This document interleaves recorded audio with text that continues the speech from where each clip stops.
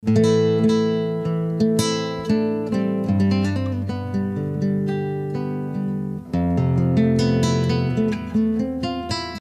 folks, today we're down here in Kansas and it's windy as all get out. One technique and tip that I'll give everybody: if you don't have a stampede strap hanging down from your neck, most cowboys don't because you're roping, the stampede strap gets caught when you're down there doctoring cattle. When you're putting tie strings, it'll fall down. So most of us don't wear stampede straps. Some of us do, they'll tuck it up in their cap. So windy conditions like this, a lot of times we'll wear a ball cap, or we'll take our cowboy hats, and what we'll do is we'll take the inside here. You got the hat band on the inside for sweatband. What we'll do is cut here and here and then flip it back like so.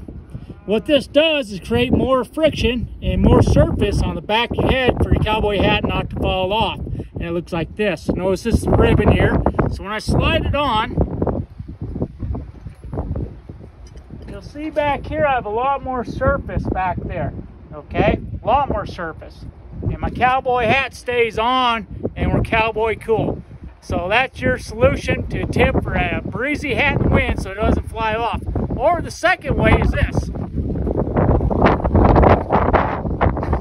There we go, a ball cap.